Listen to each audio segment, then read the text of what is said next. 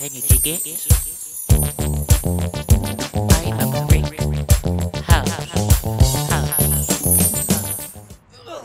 Oh, that was a genuine ass whipping.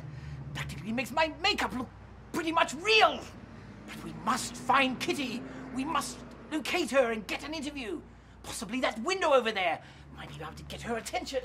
Oh, come with me as we go further to find Kitty. Maybe I should take my ducks off, or maybe not. Hello, Miss Kitty. Hello, Miss Kitty, Klaxton. Hello, it's me, David Assenborough, BBC. Can I have an interview? Miss Kitty, it's David Oh,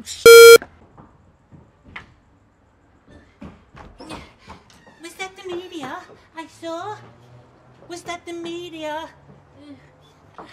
Oh, I wonder if I just leave this door open accidentally on purpose. The media might just wander in, you never know.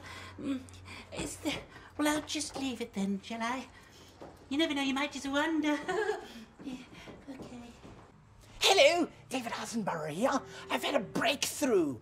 I found the door open. So I saw the light on and thought I'd pop in. Who knows? Come with me. It might even be Kitty Klaxton. You never dare know. Come on along, don't be shy. Come in. Oh, I think we might have struck the jackpot. Shh. It's Kitty. Oh, hello. Oh. Hello, David Assenborough, BBC.